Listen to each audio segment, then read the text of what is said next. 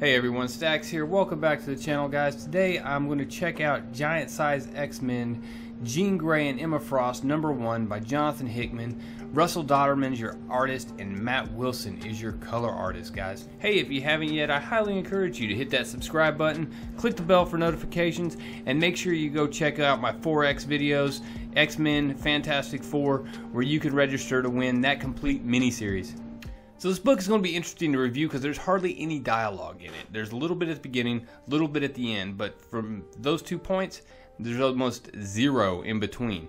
But Russell Dauterman, his art absolutely makes up for it because it's an absolutely beautiful book. If you are not into art and the art side of it, and you don't just like to sit there and get lost in a page for a minute as you kind of look at the line work and the colors and just how they complement each other. If you're not into that, this may not be an issue for you because there's not really but one big plot point that comes out of this. But if you love, beautiful flowing art and dreamscapes and that kind of thing, then you should absolutely pick this up because, like I said, it's beautiful. So let's jump right into the book. The book starts with a couple kids. They're flying around. When they see something, they fly down and they find Storm, and she's passed out, bleeding from her nose and mouth, and something's going on. We're rushed into a room inside of Krakoa that has a sign on it that reads, "Silence, Psychic Rescue in Progress." And inside we have Jean Grey, we have Emma Frost. They're getting ready to go in and begin this process where they're going to try to figure out what is going wrong and why is Storm passed out. The two come in, the two psychics, they sit down and they both, Emma has to have a drink before she gets started, but they focus their energy and they enter into Storm's mind. And once they're in there is really where the art takes off. It is absolutely stunning. The color, it's beautiful. Like I said, I can't say enough about the artist here.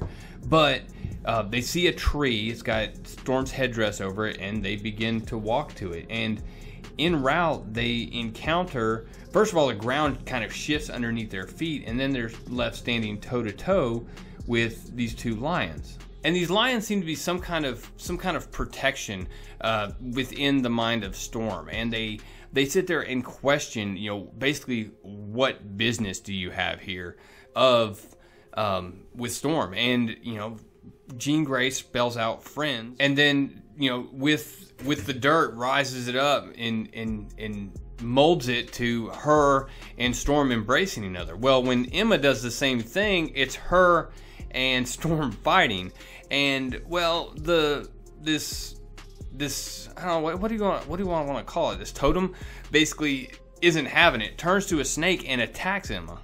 Emma transforms to her diamond form and is quickly slammed to the ground, and Jean slapped away. And it's not a problem though. I mean, Emma's handling it. She's fighting this thing, punches it, shatters one of its fangs, but once Jean gets in the fight, it's over. She just completely obliterates this thing, just grabs it with her mind and just tears it to pieces. She then takes that energy and reforms it into an elephant with butterfly wings, and they hop on the elephant and they fly off to the tree.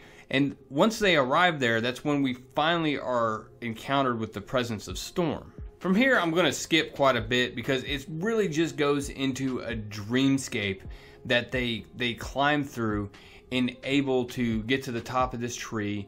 And I mean, it's really trippy and it's really cool. It's if you remember Tradd Moore's art from Silver Surfer, it's got some of that elements to it, but different. It's the trippy psychedelic kind of imagery. Tradd Moore's art, probably not a good description because his is a lot more bubbly looking. It's rounder. This is still sharp art, but it's very Alice in Wonderland-ish, if you know what I mean. And if you don't know what I mean, then I highly recommend buying the book and checking it out for yourself because it's pretty cool. Anyways, once these two get through this dreamscape, they encounter a golden egg, but at the bottom of that egg and spreading out from it is what looks like the techno-organic virus. And as this thing splits open, initially there's nothing inside of it. And the two are like, is metal, machine, they're confused by it, but then there's this flower that comes up from the middle of it. They are kind of not sure what to do at first, so Emma just kind of shrugs, grabs it, and starts trying to pull it. When they do, you can see that the roots are rooted into this, and what they pull up is like this round set of teeth, almost. It almost looks like teeth, like the mouth of a leech or something, with this inset layers of really sharp teeth, and in the middle of it is Storm.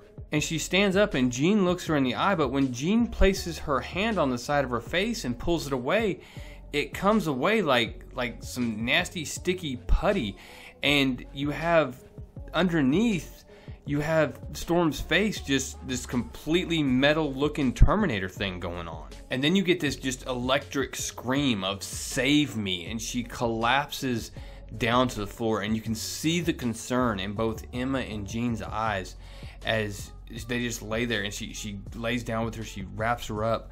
Outside you have Cyclops and Wolverine waiting with the silence sign still up, and when finally Jean and Emma come back through, they inform us that, look, the children of the Vault gave Storm a machine virus that's going to kill her in the next 30 days. We need to talk. Going back to the last fight between the children of the Vault and the X-Men, the only thing that really happened is while they were at the Vault, they were attacked by some drones, and she was shot by one of them. She was blasted, but Armor managed to catch her. She didn't appear to be hurt at the time at all, but we find out that she is somehow infected by this. Now, interesting enough, Storm is one of the X-Men who has not died yet in House of X and Powers of X. She didn't go on the mission to take out the Mother Mold.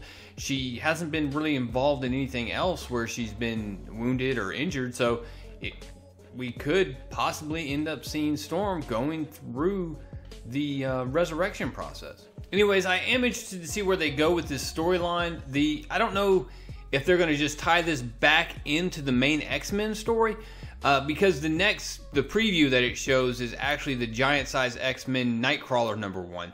So I don't know where they're going. Is Nightcrawler going to tie into solving this? I assumed the Nightcrawler issue would be a spin-off, focusing on him, but I know they also have a giant-size X-Men #1 Storm announced, so it makes sense that possibly it wraps up over there.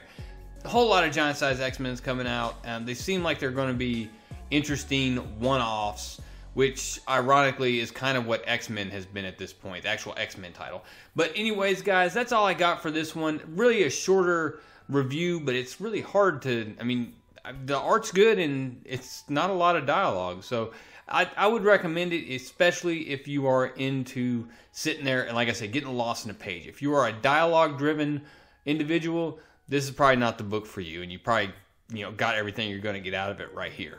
But anyways, guys, as always, support your local comic shop. If you can get out and pick something up, absolutely do so. I just got done diving through some back issues, picked up a couple old Amazing Spider-Man issues that I was missing from my collection, and looking forward to sitting down and flipping through those. Don't forget to subscribe, leave a like, comment down below, and hit that bell for notifications so as new videos pop up, you get informed. Also, if you haven't checked out my Fantastic Four and X-Men videos, go make sure to register to win. All you gotta do is subscribe, like the video, and comment on those two videos, and just keep that up as I go through that series, and you can win the entire Fantastic Four X-Men series, man. It's been a good book. Chip Zdarsky's been killing it over on that.